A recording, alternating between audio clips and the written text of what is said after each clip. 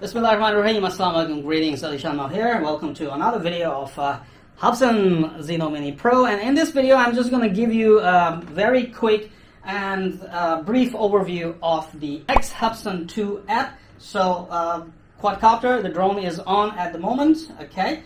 And I will start recording my screen right here on the phone. Give me a moment. So, I have to sync it.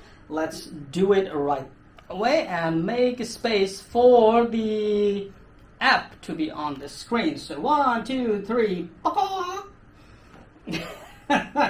Okay, so this is the Hubsan app right here. Right now you have a weak GPS signal and it is not allowed to take off when the drone has weak GPS signals.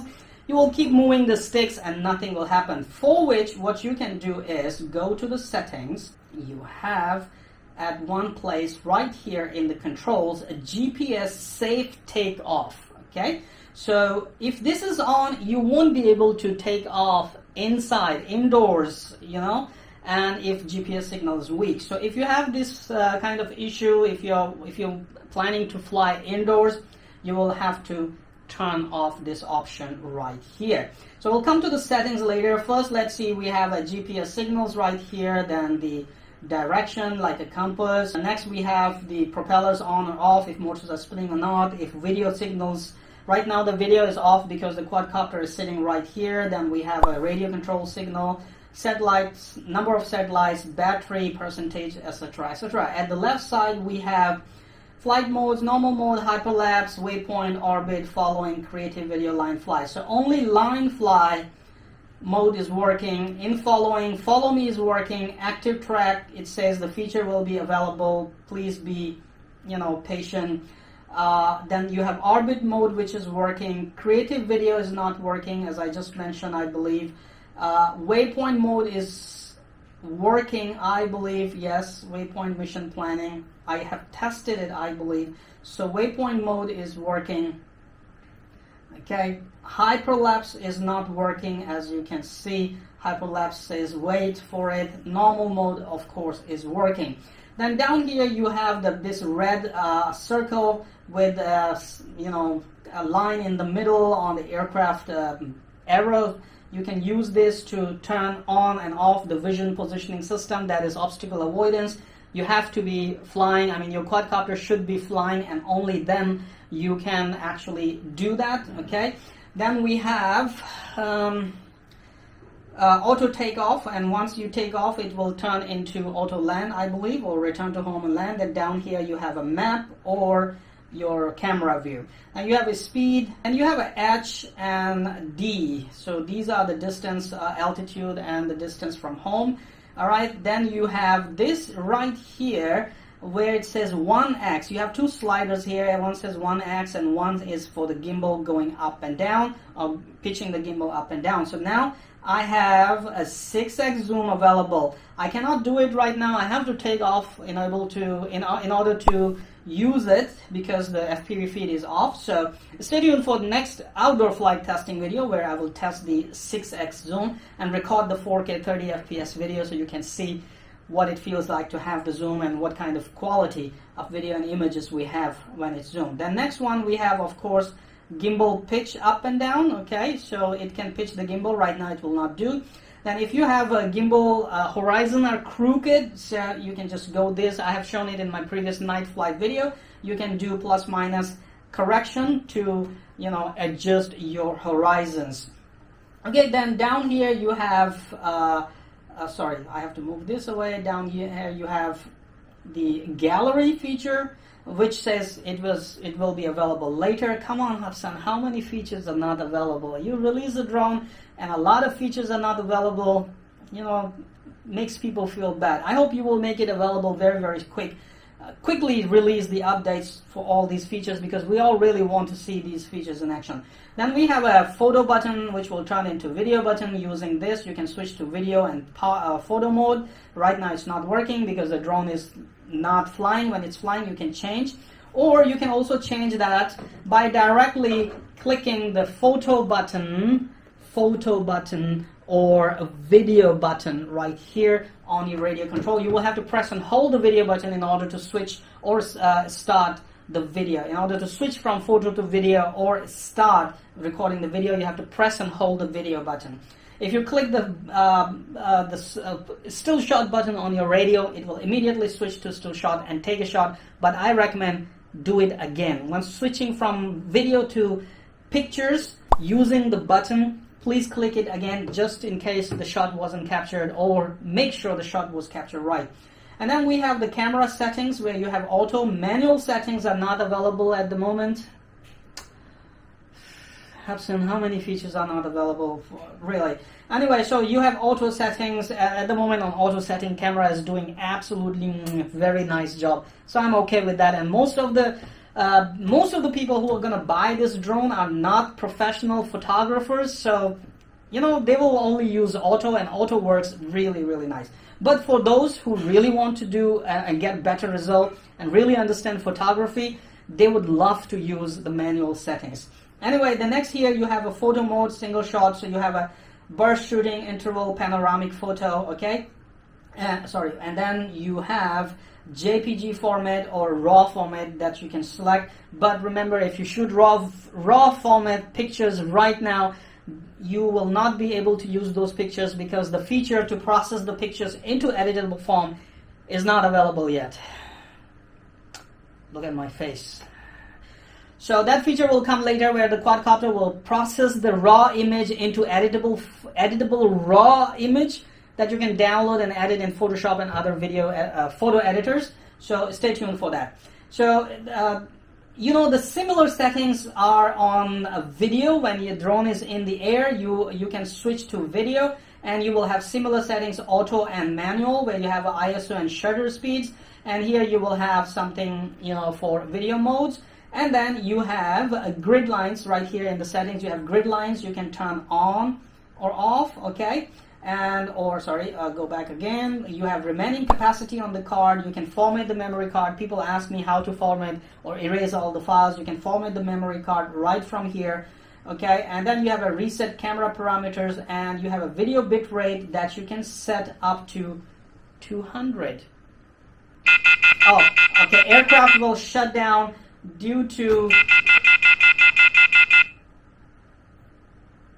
Okay, aircraft has been automatically shut down due to long period of inactivity. That is very, very nice, Hubsan. Very, very nice. Okay, so I'm just going to turn it on again so that we can take a look at this. Okay, here we are in the settings. We have in aircraft parameter units, waypoint settings.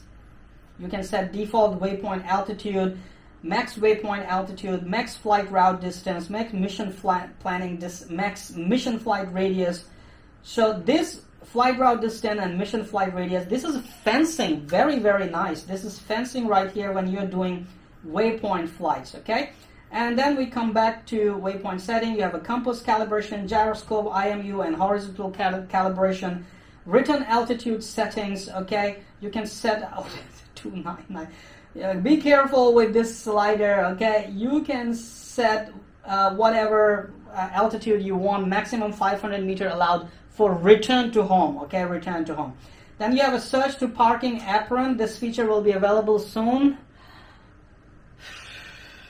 Anyway, then you have auxiliary light. This is what people ask me if you have option to turn it on and off, and I said so far it's automatic. You have automatic open or shut off. I opened it and the light is not on, okay? Light is not on. I shut off auxiliary lights, not on. I will keep it automatic. So then you have automatic brake or anti-wind mode. When turned on, the craft will gain greater wind resistance, but the gimbal will be less stable. So better don't turn on this feature. Automatic brake is something that I've shown you that you can turn it on right from that red circle, you know, from the main screen. So this is this. Then you have controls, simply as joystick settings. Okay, you can select mode 1, mode 2. Remote control custom button. You can set what you want to, like exit the current mode and gimbal recovery level. Okay, there's a function button right here. Sorry. I press the picture button. There's a function button right here on the radio, okay? And then you have a GPS takeoff, which I have just explained that if you want to fly indoor, you have to turn it off, okay? Then we have FPV settings, where it's FPV low latency mode. It says FPV low latency mode requires high performance for mobile devices. If the performance of mobile device is poor, it is recommended to turn it off. Well, I have a fast mobile device, so I'll keep it on. Then we have a gimbal pitching speed in the gimbal settings, pitching speed, gyro calibration of the gimbal. If you find that you have to calibrate the gimbal on the ground, if you feel that gimbal or horizon is crooked, land the aircraft and do the calibration on the ground. Gimbal horizontal correction, you can do it right from here. It brings you there, okay? So back here, gimbal status says normal. Then we have map. So you have aircraft location is always shown at the center of the map, latitude, longitude settings, map type selection, Google Maps or AMAP China mainland, map mode, standard satellite or night, waypoint and mission route sampling accuracy. This you can set right here. Then we have a battery. You can see everything about the battery, voltage and everything, okay? Smart low battery return to home and slow landing. This system will automatically calculate and remind and execute the low battery return to home. So if you want your drone to return to home when battery is low, after calculating properly how far you can go and when you can return, where is point of no return, then you better keep it on so that drone can remind you that from this point on there won't be enough battery to return to home. Okay, this is a very, very nice feature. You should keep it on all the time. Battery status normal. More, it says battery cycles for, oh, I have 4 flights on this battery. Battery code and battery version number. Then last one is general purpose. Choose a live streaming platform.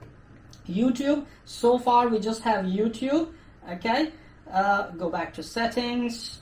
And then you have automatic screen rotation. The device title will pop up automatically after detection. Novice guide version, aircraft serial number, remote control.